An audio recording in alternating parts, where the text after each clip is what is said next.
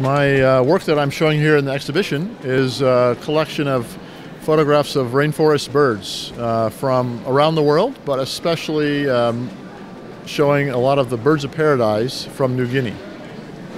Basically, I did my Ph.D. in the rainforest of Borneo, and I was able to turn my Ph.D. project exploring the rainforest canopy into my first National Geographic article. I was doing research in the rainforest as a biologist, and I was seeing so much rainforest destruction during my field work in Indonesia.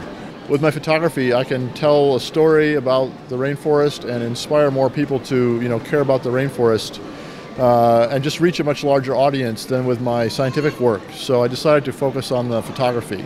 The festival is really impressive and very amazing. I haven't been to the festival before. It's my first time.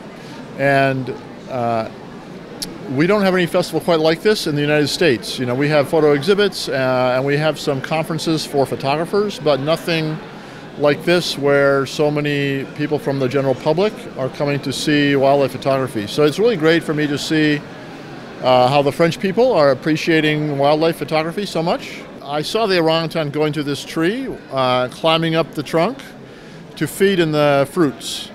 And after the orangutan left, I thought he's going to come back again the next day.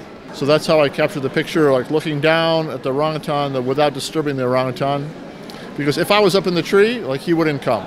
What's so important to me about that picture is it shows the orangutan, in the forest habitat.